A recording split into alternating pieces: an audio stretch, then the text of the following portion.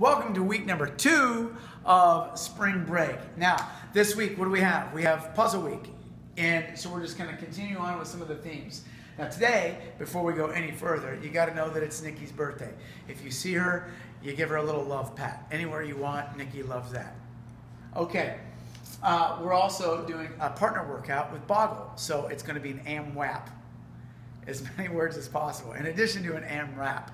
You're going to be working with partners, sharing the workload, and getting as many reps and words as possible. 2 different scores for Monday's workout. Tuesday, so there's a math quotient. So you're going to want to partner with somebody who's a math whiz. But the downside of partnering with somebody who's a math whiz means that you're going to be moving very quickly through this particular workout. Now, the way that it's written should be a very high intensity, assuming that you're able to solve basic math problems. You'll see on Tuesday.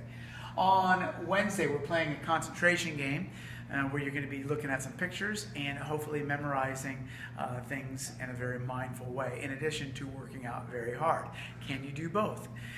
On Thursday, we're playing the text twist game, and we're going to give you 7 letters, and you're going to try to create as many words as you can during the workout. Lastly, we're doing a WOD search. That's a 16-minute AMRAP of basically Cindy, or a modified Cindy, and then the last 4 minutes of that workout, you're going to be looking for words and seeing how many words you can find. Now, a lot of this we're kind of playing with some of you might have even seen some of the SEAL Team 6 members. So just a reminder, it's meant to be a play week. It's meant to be somewhat of a recovery week going into what is for sure going to be a very, very hard testing week next week.